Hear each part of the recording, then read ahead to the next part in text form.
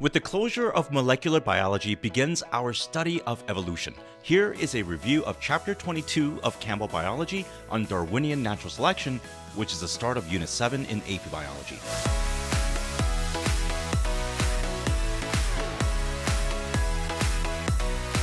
Hey guys, this is Mikey from Avo Prep Academy, and on this channel, we cover AP Biology related content. In today's review, we will begin our study of the evolution unit, which ultimately ties together so many concepts that we've covered thus far. This chapter is largely divided into two major themes. First is the history of ideas that led up to Darwin's development of his theory of natural selection, and the second is going into the mechanisms of natural selection itself. We'll focus on both topics today because even the history and some of the major thinkers that influenced Darwin have been seen on this AP Biology exam and certainly could be part of your school exam. Chapter 22.1 begins by exploring the ideas of life's biodiversity. The first great thinker we talk about here is Aristotle, an ancient Greek philosopher. While Aristotle is still renowned for many of his great contributions to philosophy, it seemed that his biology game was kind of weak. In his view, species as he knew it then were fixed or unchanging. He thought of living things as being perfect, which could be organized by complexity through what he called the scala naturae. And to be honest, we can't really blame him too much. It wasn't like there was much traveling back then, and there were certainly no videos or photographs to observe organisms across space and time. And even for centuries following, the world mostly agreed on this idea of fixedness of species, which was further buttressed by the advent and the rise of Christianity around the world. Because if you're like me and attended Sunday school as a kid, we're familiar with the first chapter of the Bible, Genesis, which, allegorically or not, describes the creation of all living things as they were and as they are. But these ideas were beginning to be challenged by the development of our societies and even technology. Digging into sedimentary rocks, we begin to discover a myriad of fossils, which incidentally contain remnants of species that look nothing like what we see around us today. Further, these fossils were found in strata, or layers of rocks that we now know would have taken millions of years to gradually form. And here we meet the father of paleontology, Georges Cuvier. And while his contribution to the field was amazing, Cuvier, in his resistance to the idea of an ancient planet, advocated a theory that we should be familiar with: catastrophism. This theory was largely a rationalization of why such strata existed in our rock formations. Cuvier argued that, unlike modern times, early history of our planet was plagued with particular catastrophes that could explain why sudden and abrupt changes in the rock formations existed. As an example, a catastrophe like the flood. So you can kind of see where Cuvier is coming from. Yet science would eventually prevail, with James Hutton and later Charles Lyell, who would offer a more rational explanation through the proposal of uniformitarianism, a principle that would support the idea that the strata formed through slow and gradual processes, simultaneously insinuating that the Earth could potentially be millions, if not billions of years old. And so far, we've already pointed out two major factors that potentially had influenced Darwin's thinking. One, perhaps life's diversity was not so fixed after all, and two, the Earth could potentially be very old. Of course, Darwin wouldn't be the only person contemplating these ideas. In the late 18th century, a French biologist by the name of Jean-Baptiste Lamarck would get pretty close to the right idea of how species evolve, but miss it by a smidgen. And while his theory was incorrect, it's worthwhile noting it here. Lamarck proposed that organisms could change due to something he called acquired inheritance. And the idea was simple. Changes incurred during the lifetime of an organism were then passed down to its offspring. For instance, a giraffe stretching its neck to reach for a higher leaf on a tree canopy could give rise to more giraffes now with slightly elongated necks because of what its parents did. This, as we'll see, isn't quite how all this works, because the fact that I get a bunch of tattoos in my lifetime isn't going to give rise to the coolest baby in the world. But it was an important moment in biology because Lamarck's work paved the way for people to begin thinking about how species could change over time due to natural mechanisms. Moving on to 22.2, we begin discussing a bit of Darwin's biography, that he was always interested in nature and collecting beetles, and that while he began studying medicine, he pivoted to theology before being recommended to being a naturalist on a voyage around the world on a survey ship called the HMS Beagle. And while this history might be a bit boring for die-hard scientists like you guys, just wait, because this is the section that uncovers the mechanics of natural selection. But back to a bit more history here. As you can see, the journey was long and wide, beginning in Great Britain and essentially traversing all the major oceans. Where we want to focus on, however, is the Galapagos Islands, where Darwin would make majority of his observations that led to the development of his theory. What's important to note here is the initial goal of Charles Darwin. he was interested in explaining the various adaptations he observed in different organisms around the world. Now, these adaptations, of course, are features that allow an organism or a species to survive in its environment, such as the big ears that dissipate heat in desert foxes. And while the common consensus among most people during his time was that a creator crafted these adaptations, thus allowing these organisms to thrive in their environments, Darwin wanted to know if there was perhaps a naturalistic explanation for the existence of these adaptations. Now, many of you may be familiar with Darwin's finches, whose beaks and head shapes differ based on the different types of environments in which they lived. And while these finches are interesting, I think it's more important to focus on how Darwin would reason out his theory of evolution at a more fundamental level. First, we need to acknowledge that by the time Darwin began contemplating the source of these adaptations, there were several facts that were widely known. For one, domestication efforts throughout history had already shown us that organisms could in fact change, like how broccoli, cauliflower, and all the foods that we disliked as kids stemmed from a single starter species. And while it wouldn't be for some decades until Mendel would describe how inheritance actually worked, these ideas were fairly well known. Another idea, which was mentioned earlier, was that the Earth could potentially be very, very old, meaning that slow and gradual processes could happen in biology too. With these foundations, Darwin only needed to make a couple of observations and inferences to come to his theory of evolution by natural selection. So let's take a look. Observation number 1. Members of a population often vary in their inherited traits. Okay, so this one goes without saying. Sitting in your class, you'll notice that everyone has a distinct set of attributes. Whether it be their looks, personality, or even interests, variation is guaranteed to exist within populations. So even if we're talking about fish, we're certain to find differences among individuals for almost every parameter that we measure. Observation number 2. All species produce more offspring than the environment can support, and many fail to survive and reproduce. Now, this one may not be so obvious within our species,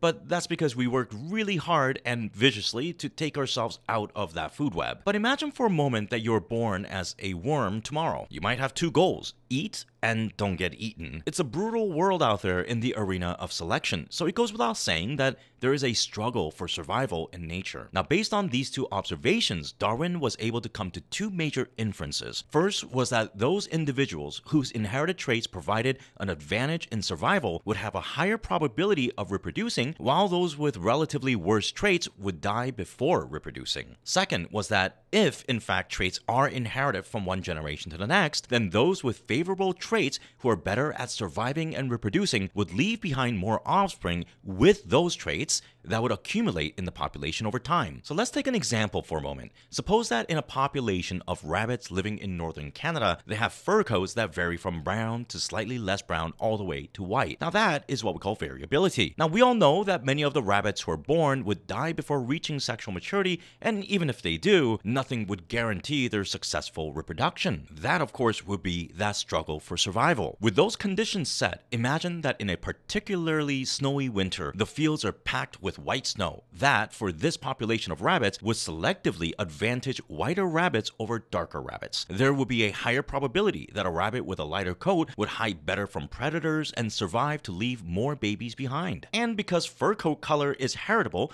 the next generation of rabbits would have greater proportions of individuals who have lighter coat than the generation before. Now, in this scenario, the environment with its white snow acts as a selectional force that, much like the artificial selection, would screen the passage of genes, allowing only those who are more fit in that environment to survive and reproduce. This is natural selection, and what Darwin was able to conclude here was that natural selection could absolutely be the mechanism to explain adaptations. As we've just seen, the environment or nature acts as a selector of traits that over time would become more and more in tune with what is necessary to survive. To take the desert fox we've mentioned before as an example, the brilliance lies in that Darwin saw through what we call the selection bias, which means that instead of thinking of desert foxes as simply having big ears because that was what was meant to be, his claim was that sure, there were many foxes of varying ear sizes, but the ones with smaller ears never survived, only leaving behind what appears to be suited to the climate as a matter of what's simply left behind. But before we get too ahead of ourselves here, let's keep a few things in mind that are very helpful for this course. One is that natural selection does not have an end goal or a direction which it seeks,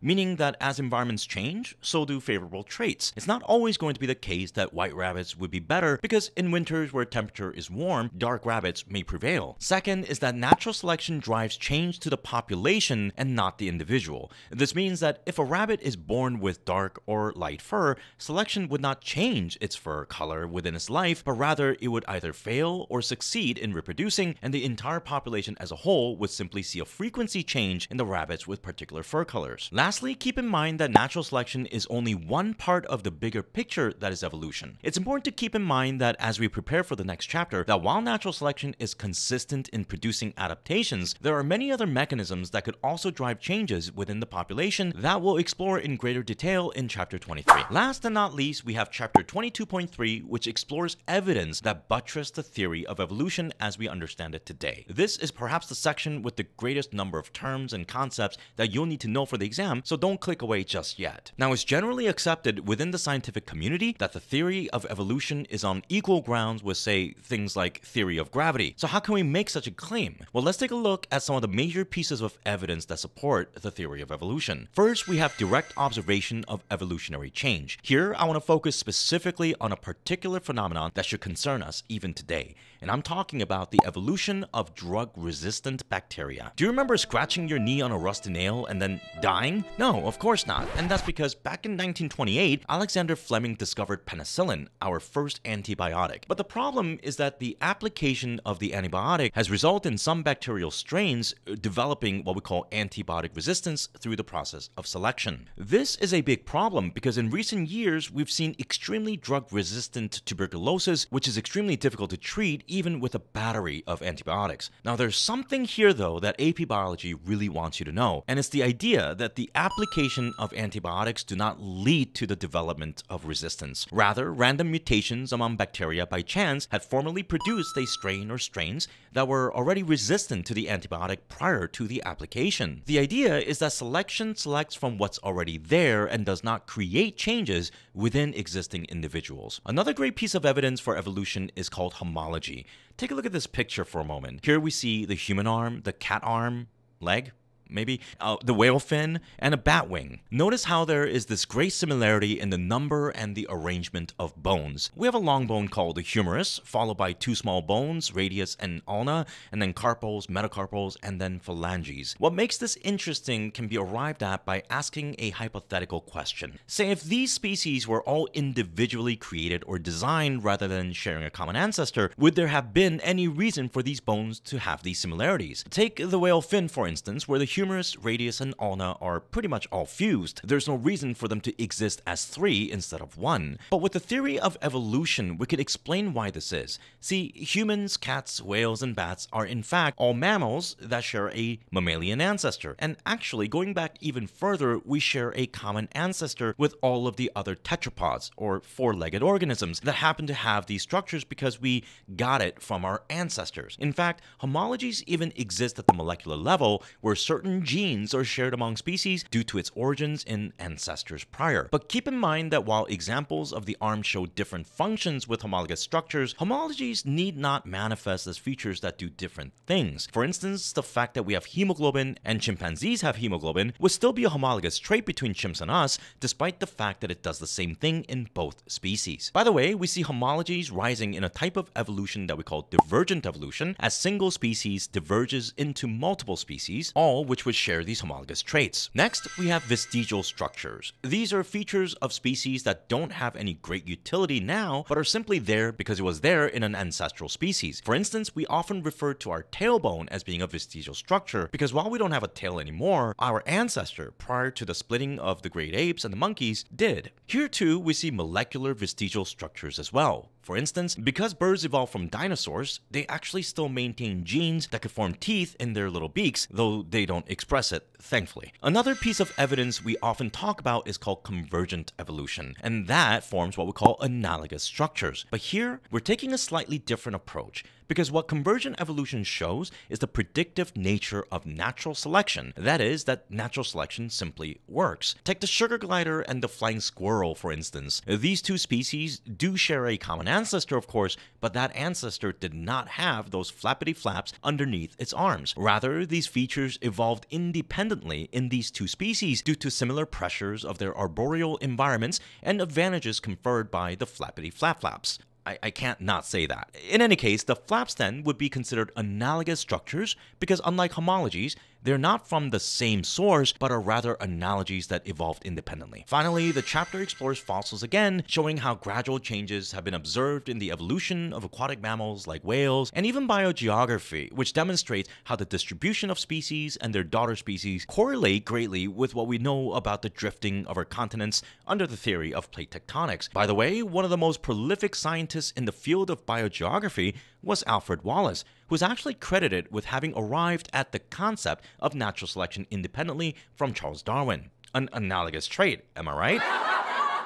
So that just about covers the entirety of chapter 22. While this chapter deals more with the history and the theoretical framework surrounding natural selection and evolution, you should strap yourself in because things are about to get much more challenging. In the next chapter, we'll even need a calculator. But anyways, as always, if you found this video useful, evolve that like button to its final form and click subscribe to stay on top of more videos just like this one. This has been Mikey with Ava Prep Academy. Have a great day.